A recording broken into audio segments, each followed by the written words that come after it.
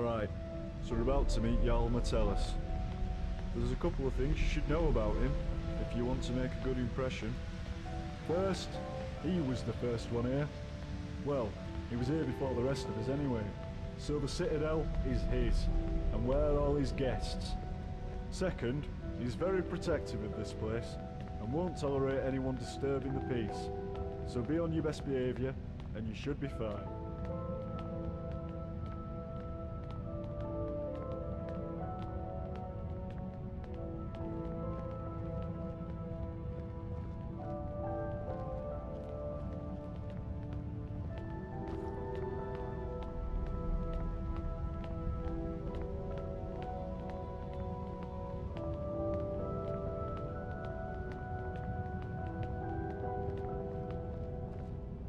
This is the top of the Citadel. The bathhouse is off limits, and I'm not even sure what's behind the gold door. Only the Jarl has ever gone in there.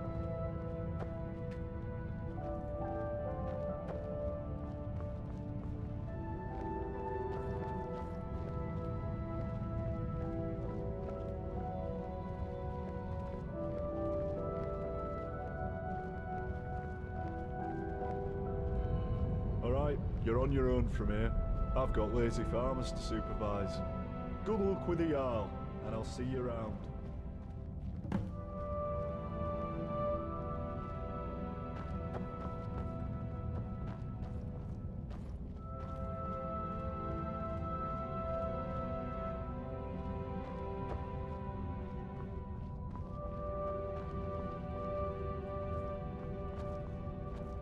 If a guy found out his wife. The Jarl's waiting for you on his balcony, on your left. What? Did you say something to me? No use talking to me, young un. Can't hear a word you're saying. Both me ears went years ago. Still got my one good eye, though. All I need. Used to be a vigilant offender till I slipped up. You take it from me. You ever find yourself toe-to-toe with the flame Atronach, you make sure you put some distance between you before you kill it. Otherwise, whoosh. Eyes, ear, still can't hear ya.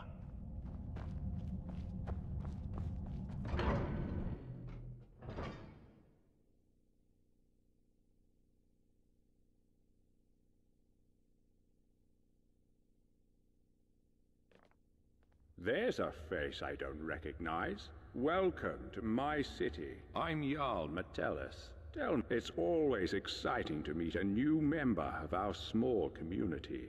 Now, before I forget, since you're here for good, you'll need some quarters. Here's a key to the last vacant chambers down in the city, between Brawl and Luki. It's all yours. Now tell me, what brings you to my city?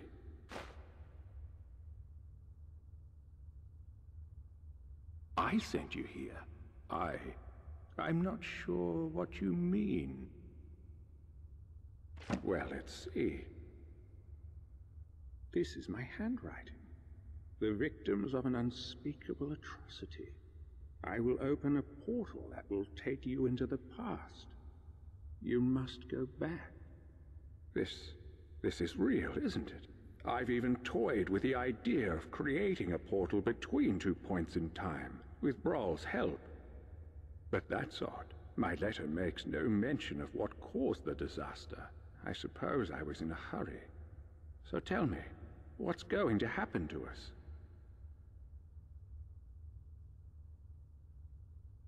That's exactly what I saw when I first discovered this place, several years ago.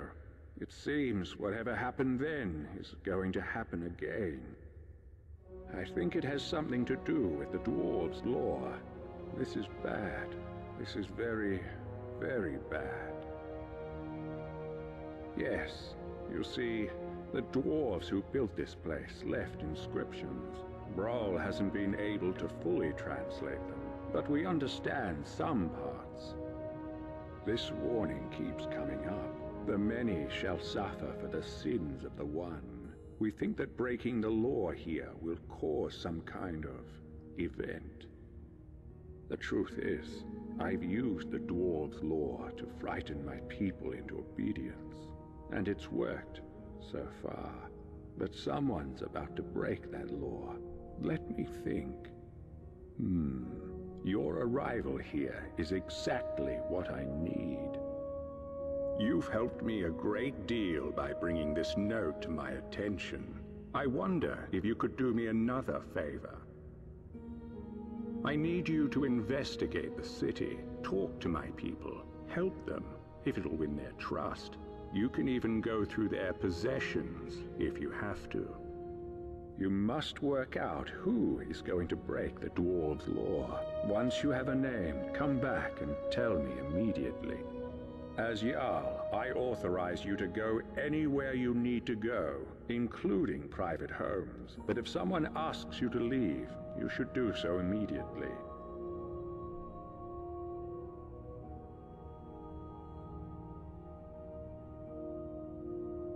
I can't promise either of those things, but I will certainly do everything within my power to help you once you've helped my people. And of course, if you decide to stay, I would make sure you enjoy a comfortable life here. Now what do you say? Will you help me? Thank you.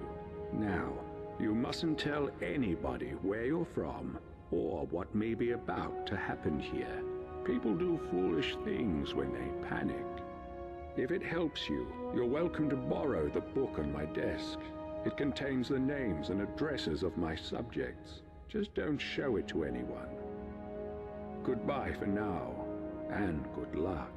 I don't need to tell you what will happen if you fail.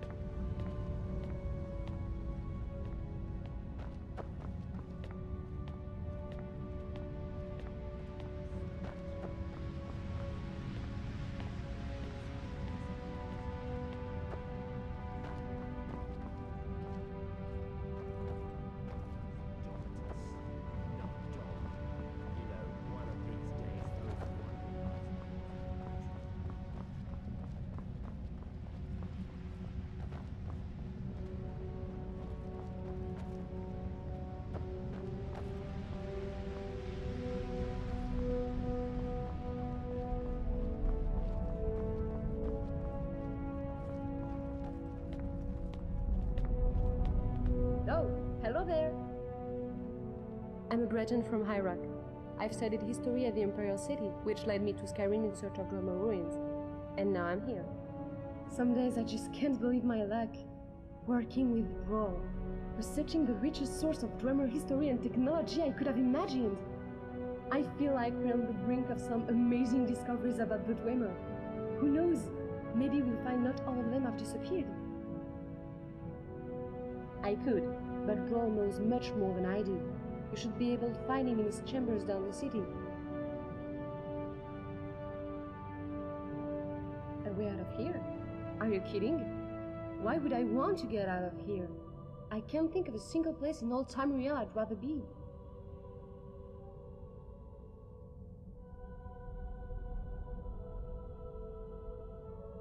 Now that you mentioned it, I do.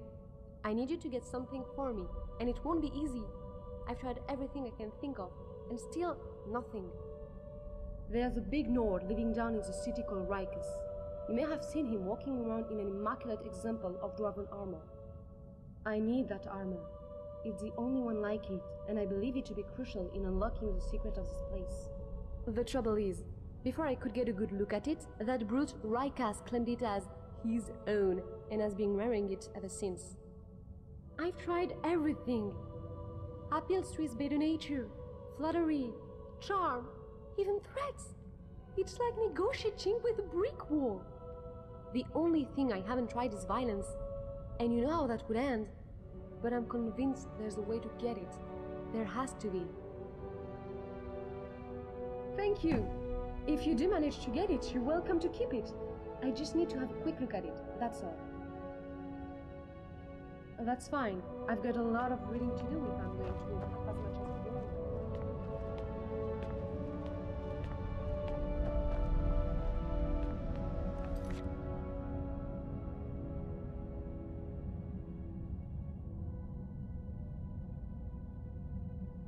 I can't help feeling a kind of connection. I'm not sure what it is. I guess it's natural with you being a brave adventurer and me.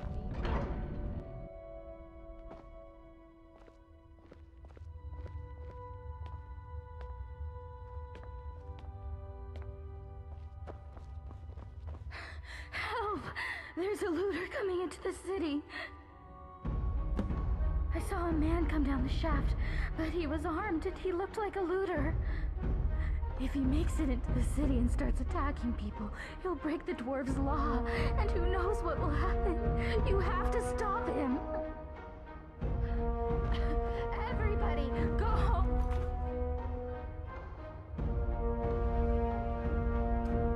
And lock your doors.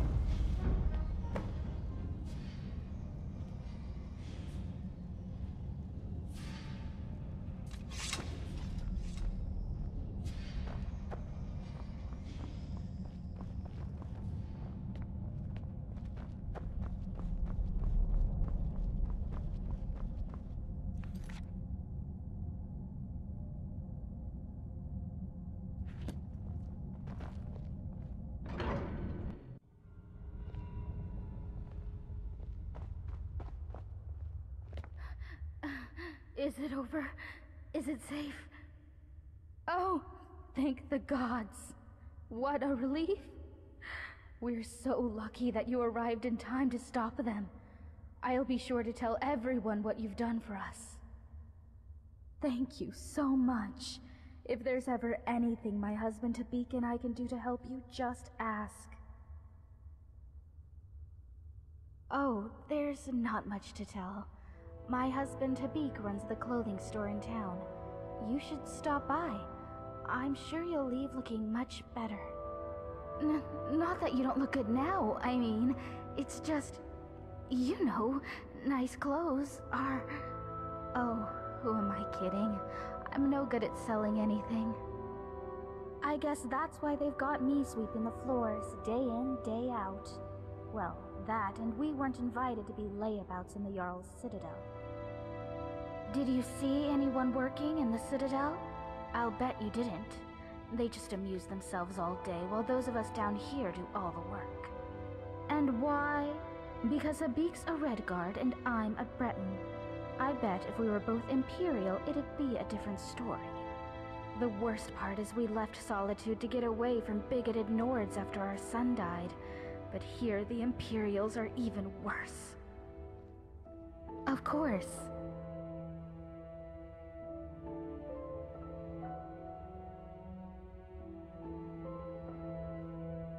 Oh. No offense, but I'd rather not talk about it. Too many painful memories. And besides, there are enough sad stories around this place as it is. But if you're interested, you can talk to my husband, Habik, in his shop, Firefly Finery. All right. If I did, Habik and I probably wouldn't be here.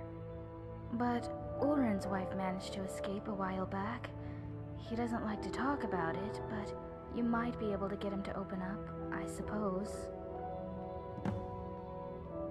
Nice to talk to you. See you soon.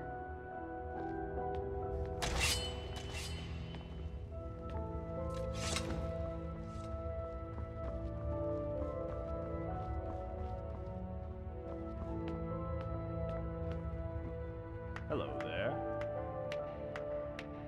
I'm Habik. I live out back with my wife, Miranda. We used to live in Solitude, but, we had to leave. Found this place by accident, like most. The Jarl needed someone to mind the store. So I volunteered. Doesn't make any money, of course.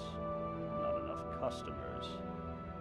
The Jarl says he likes to keep us busy and out of trouble. But of course, he and all his cronies in the Citadel never seem to lift a finger. Our son was working at my stables outside the city. He was alone when he had a visit from some Imperial, a cousin of the High King.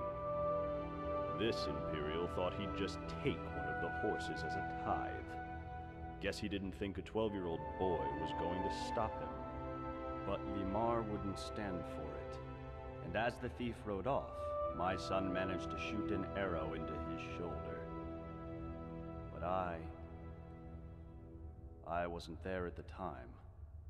I came back from the market to find my son's body, trampled in the dirt.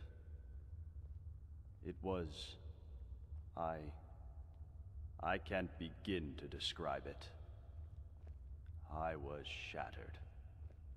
I went straight to Torig's court and demanded justice. But I guess that word doesn't mean much to an Imperial. Instead, he seized my stables and told me if I ever set foot in Solitude again, my wife and I would end up the same way as Limar. So we left.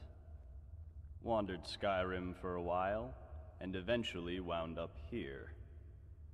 I was hoping this place would be better. I was wrong.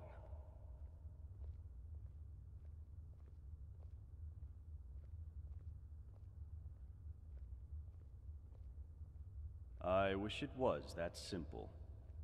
But with the Dwarves' Law, everybody here is terrified of doing anything wrong, in case it gets us all killed.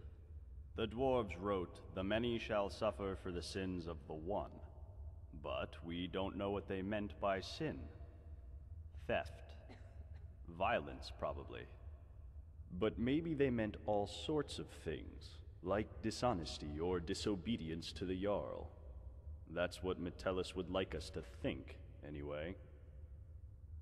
So I could ignore his orders. Sure. I could even lead an uprising against him. Gods know most of us are sick of him, but I'd be risking the lives of everyone here, and I just don't want to be responsible for that. So here I am, running my shop. Could be worse.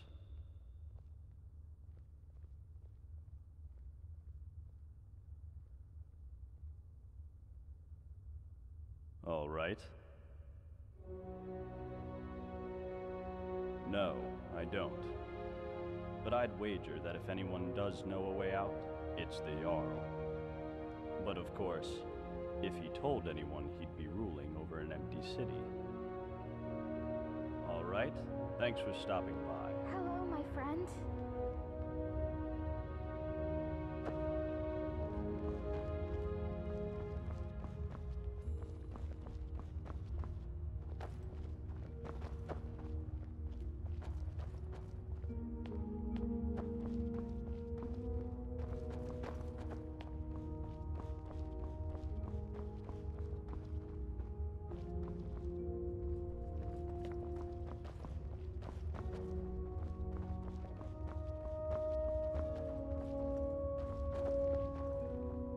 Hello, dear. Oh my, it's very nice of you to take an interest in my life, dear. But you don't need to humor an old woman. Really? Well, you're the first person in the city to say that. Well, let's see. These days I mostly just sweep the streets here, keep them clean. Cleanliness is next to godliness, or so they say. It's not very inspiring, as you can imagine, but the alternative is to wind up like poor Dooley.